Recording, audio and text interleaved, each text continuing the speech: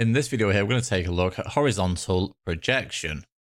So for this chapter here on projectiles, it's important to note that we can model the motion of a projectile as a particle being acted on by a single force, which is gravity. And in this model, we will ignore the effects of air resistance and any rotational movement on the particle. And by considering the horizontal and vertical motion of the projectile separately, we can analyze the motion of the projectile. So as gravity acts vertically downwards, this means there is no force acting on the particle in the horizontal direction.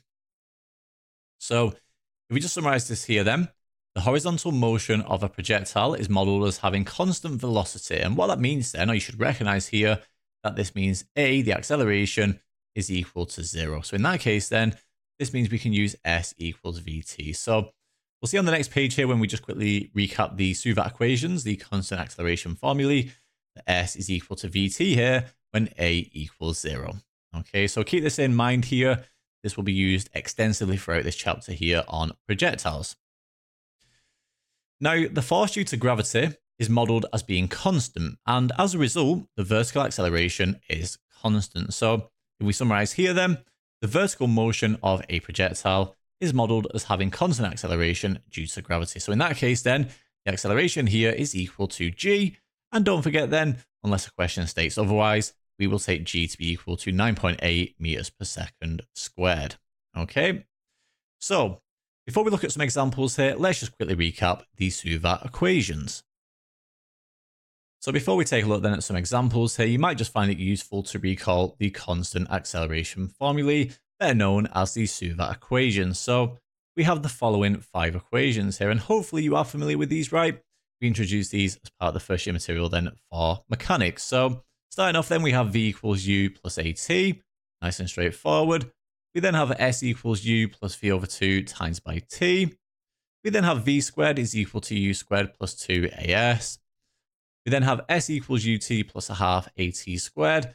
And then finally here, we have S equals VT minus a half AT squared. So as we noted on the previous page then, when we said that S is equal to VT, so that was when A equals 0, right? And the reason for that then is because if A equals 0, this part here, right, would just be equal to 0 when A equals 0. Okay. So as I mentioned then on the previous page, we will use this result here quite extensively throughout this chapter. Okay. So yeah, just do make a note here of these 5 Suvat equations if you don't already have them to hand. We will use these obviously quite a bit throughout this chapter here on projectiles. Okay. So there we have it. That gives everything that we need here then for our quick introduction to horizontal projection. All we're going to do now is take a look at 2 examples. So let's get started here then with question 1. Now for question 1, we're told that a particle is projected horizontally at 30 meters per second from a point h meters above horizontal ground. We're then told that it lands on the ground 4 seconds later, and to get us started here then with part A, all we want to find is the value of h. So we don't have to. I do think a good starting point here is to draw a quick diagram.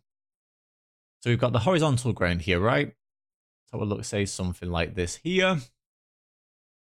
And then we have a point that's h meters above this horizontal ground. Okay, let's say that's here.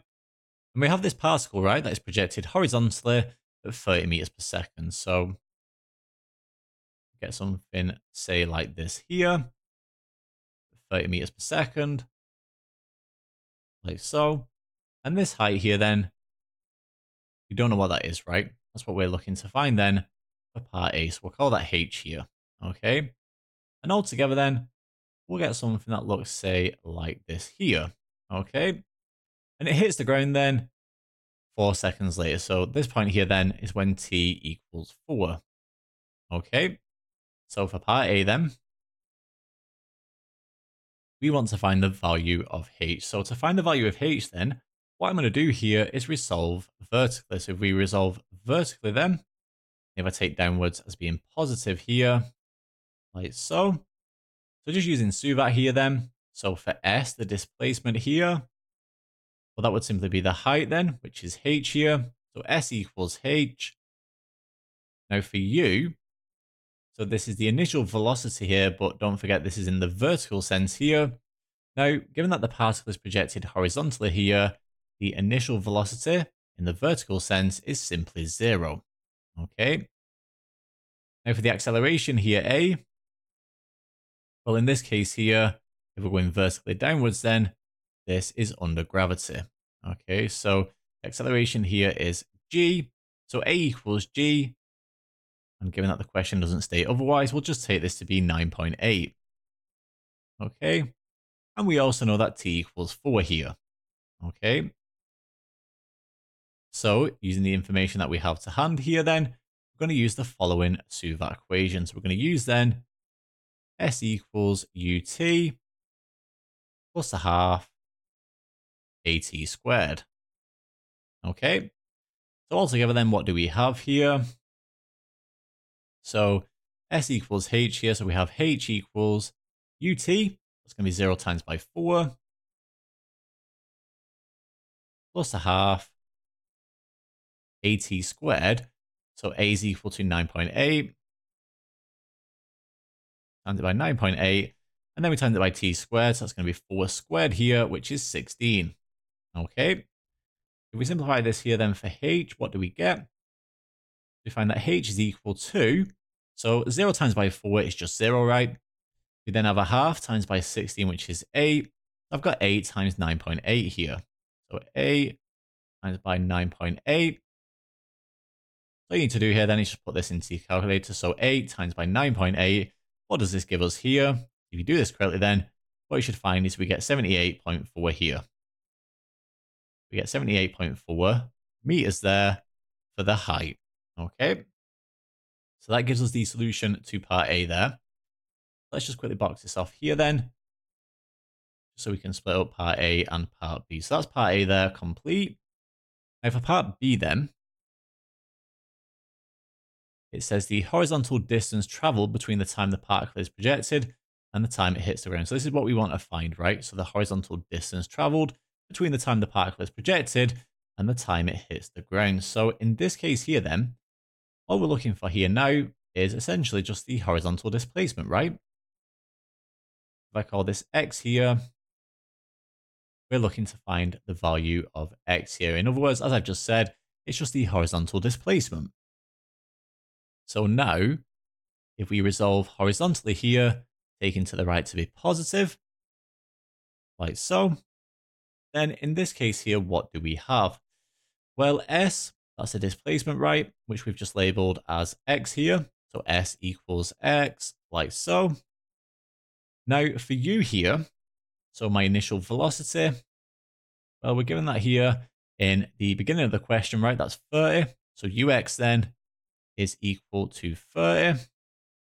Now, because the acceleration here will be equal to 0, so A here is equal to 0, right? What that means then is V here is also equal to 30, okay? Because it has constant velocity here. So U is equal to 30. The same is true here for the velocity, okay? The final velocity, I should say. So V equals 30, A is equal to 0, and then T again here is equal to 4. Okay, so all we're going to use here then is S equals VT. Okay, so use S equals VT. It's the same as S equals UT here, given that we have constant velocity, but typically this is the way that we label it, right? So speed is equal to velocity times by time here. So in that case then, S we don't know, right? That's just X here. So X is equal to VT. So V is 30 times by T, which is 4. So we get 30 times by 4 there. And 30 times by 4 gives us 120 there. Okay. And in this case here, this is a distance, right? We're working in meters per second. So this is 120 meters here. Okay. And there we have it. So that gives us the solution there to question 1. And then finally here, we have the very last question. So question 2 here. And for question 2, we're told that a particle is projected horizontally with a speed of u meters per second from a point that is 44.1 meters above a horizontal plane. We're then told that the particle hits the plane at a point which is at a horizontal distance of 60 meters away from the starting point, and it asks us to find the initial speed of the particle. So for question 2 then, again, just as we did for question 1, a good starting point here is to draw a quick diagram. You don't have to, I do always find it helpful just to draw a quick diagram before we start the question. Okay, so we've got the horizontal plane here, or in other words, the ground, like so. Now, as we're told here in the question, right, the particle is projected horizontally with a speed of u meters per second from a point that is 44.1 meters above a horizontal plane. So this height here then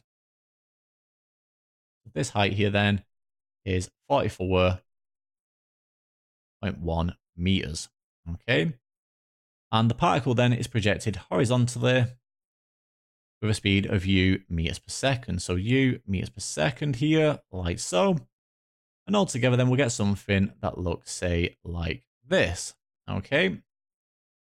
So we also know that this distance here then, as we're told at the very end of the information here, the horizontal distance is 60 meters away from the starting point. So in that case then, this distance here is 60 meters. Okay. So we've got our diagram then. So now let's find the initial speed of the particle. So to get us started then, what I'm going to do here is resolve vertically. Okay. If we resolve vertically here then, taking vertically downwards as positive here, and just using suvat. So for S then, the displacement here, well, we know that that would be 44.1, right? The vertical displacement is 44.1. We get 44.1 there. Now for U here, so the initial velocity, right? Well, in this case, this is the initial velocity for the vertical sense, right? So in that case, that's uy, which in this case here would just be 0 because the particle is projected horizontally, right? So the initial velocity in the vertical sense is just 0. Now for the acceleration here, a, well, this is just due to gravity here. So due to gravity, we take a to be equal to g, which we take to be 9.8, right? Unless the question states otherwise. So a is equal to 9.8. And what else do we need here? We also need the time, right? Because if we can find the time t here, then we can just simply use s equals vt. Okay.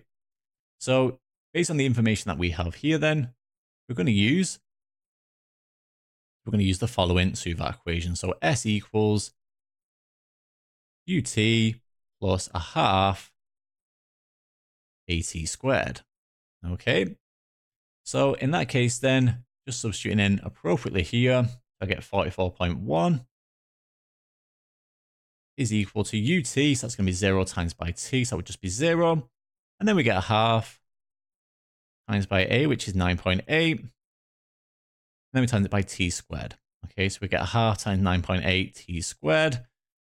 Now, let's just simplify the right-hand side here. So 9.8 divided by 2, I get 4.9. So what I've got then is 4.9 t squared is equal to 44.1.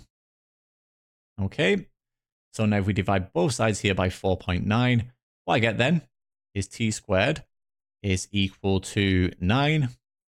So t squared equals 9. Now, clearly, this would give me two solutions, right? Which would be t equals plus or minus 3. But clearly, we can't have a negative solution here for t. So in that case, then, we're just going to take the positive solution here. Okay, so in that case, t is equal to 3. Okay. And now because we found the value of t here, as we already mentioned, we're going to now use s equals vt. Okay, so use s equals vt. So in that case, then, what do we have here?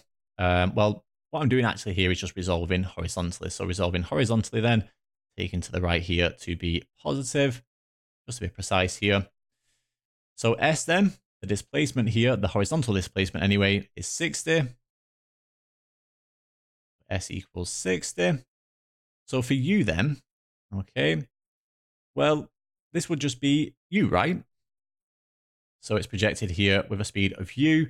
And because the acceleration here in the horizontal sense is just 0, we have constant velocity. I can't speak anymore. So in that case, then U is equal to U, and the same is true for V here. Okay, so V is also equal to U. Okay, we've already mentioned that A is equal to 0. And then finally for T here, we just solved to find that, so T equals 3. Okay, so using S equals VT here then, S equals VT, what we get then is 60 is equal to V times by T. I'm going to get 3 times by U then. I get 3U. And in that case then, just dividing both sides by 3, we find that U is equal to 20 here. Okay. So in that case then, U is equal to 20 meters per second. Okay. And there we have it. So that gives us the solution there. The very last question, question 2. And that brings the end then of this video here on horizontal projection.